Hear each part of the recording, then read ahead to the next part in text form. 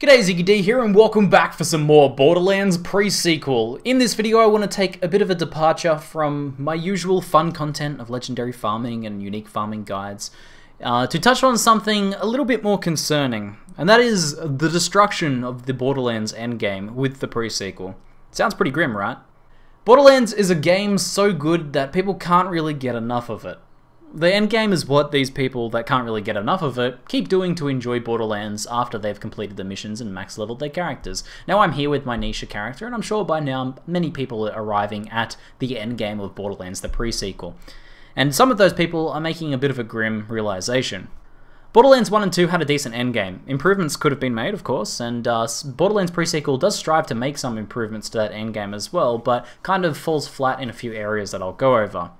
So, the Borderlands endgame was decent with Borderlands 1 and 2, and it was decent enough to keep people playing until and after DLC came out. People are still playing Borderlands 2 today, and really enjoying still the farming of Legendaries and the various endgame activities in Borderlands 2.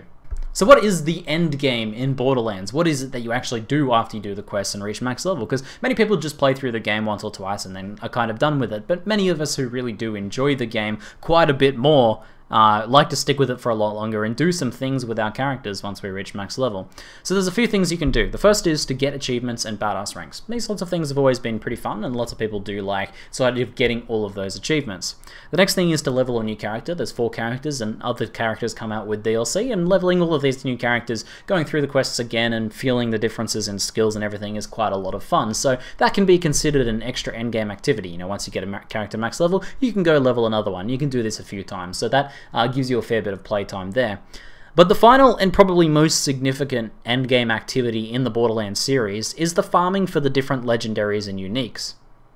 Now, the Borderlands series has something that I consider to be an exceptional trait to it that really sets it apart from other action RPGs. I'm a bit of an action RPG connoisseur myself, a loot-based game connoisseur, if you will. I've played plenty of Diablo and Path of Exile, Van Helsing, tons of other games in this sort of loose genre. And Borderlands really does something to set itself apart, and that is specific drop locations and specific enemies that drop specific legendaries and uniques. So basically, this boss is known for dropping this specific legendary, and this other boss is known for dropping this specific unique, and these mobs have a very small chance of dropping this amazing unique. That is awesome! The reason why this is awesome is it gives us an exploratory metagame to the game. So there's this whole act of which boss drops what, and what secret enemies drop what secret things, and what secret areas drop what secret legendaries, and that is a huge amount of fun. And then on top of that, this sort of metagame of specific things dropping specific rewards lets us see more of the game content that the devs worked so hard to put out. So it's a real shame in action RPGs when an amazing Act 1 boss is created, but then it doesn't drop anything specific, and there's other more efficient things to farm at endgame, and you never ever see that Act 1 boss ever again. So having something specific from each of these enemies that can drop and each of these bosses keeps the game diverse. It allows us to farm many different types of content. Farming the same content gets tiresome, and having a greater amount of content worth farming allows players to mix it up and prevents them from getting tired. So what happens when you take specific drop locations away? And this is something I've seen in countless other action RPGs. Well, there's a kind of I guess a term that's known and thrown around quite a bit, and that is that water always flows downhill. And that is the same as people will generally follow the path of least resistance. So if there's an easier way to get the reward you want, yeah, most people will usually take the easier route to get it, or the most efficient route to get it, or the quickest route to get that reward. So generally what happens in action RPGs and loot-based games like Borderlands is that people find the most efficient way to farm, and then they either do that most efficient way to farm, or they do the less efficient ways of farming and feel like they're missing out. Like they feel like, man, I did 6 hours of the less efficient way of farming and I didn't get my drop. Maybe I should have just done the most efficient way to farm, and then the next day they go and do that. So that sounds pretty bad, right? Unfortunately, this has been done in Borderlands pre-sequel. So you're probably thinking, but the game still has specific drop locations. It's a Borderlands thing and it hasn't gone away in this game. And that is true. But there are a few things that get in the way of that. So I have to say the main problem is the loot grinder. The loot grinder is an amazing addition to the Borderlands game series overall, and I hope it makes a return in future games. It allows us to counter some of the RNG of the game and have a little bit more control over how we gear our characters. It's also wicked fun, like putting in stuff and seeing what you get back. So overall I think it's a fantastic addition. I can't stop raving about it. However, it does have a significant flaw at the moment, and that's that it makes it incredibly easy to get any legendary weapon you want. So let's, for example, say you want a ZX-1 laser rifle. Easy. Take 2 legendary weapons you don't want and put a purple laser rifle in there and grind them, and you get a legendary laser rifle back, and there's a good chance that it'll be a ZX-1. This doesn't sound too bad, and I admit that I found it quite a bit of fun the first couple times, but even from that first legendary grind, I had a growing concern inside of me that this would ruin Borderlands' uniquely awesome endgame. So what happens is the grinder introduces to the game the one most efficient way to farm any legendary weapon you want. Rather than figuring out which boss drops what legendaries and then figuring out the best way to farm that boss, you can instead just find the fastest, highest drop rare loot pinata that you can, and then just grind that for any legendary you want. So in this example, what's the best way to get a legendary rifle? Farm Iwajira for the thingy, which is a legendary launcher that he drops pretty often, and then grind the rifle you want. You want a legendary sniper rifle? Most efficient way to do it? Farm Iwajira. Want a legendary pistol? Farm Iwajira. And so on. I'm sure you guys get the point. Now I'm sure some of you are probably thinking, and this is often like a rebuttal to any sort of argument like this, just play the fun way instead, and farm the different bosses instead of farming Iwajira. Don't do the most efficient thing. Now, of course, this can and is true for many people. There are plenty of people out there that are absolutely happy to ignore the most efficient farming methods, and they do, and they have fun with the game, and that's awesome. However, for many of us, the fun in these games, and the reason we play these games, action RPGs and loot-based games like Borderlands, is that it's incredibly fun for us to figure out the most efficient ways to do things.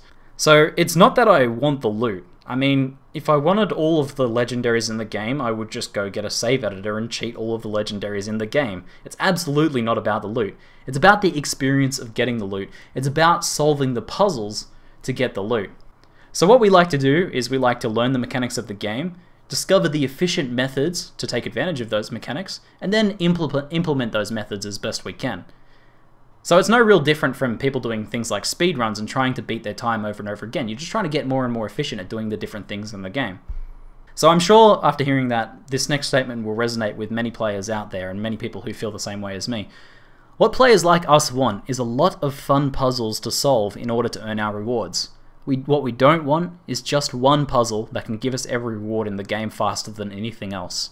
Borderlands, the pre-sequel, has a big focus on reward at the moment, and that gets in the way of the fun of the puzzle.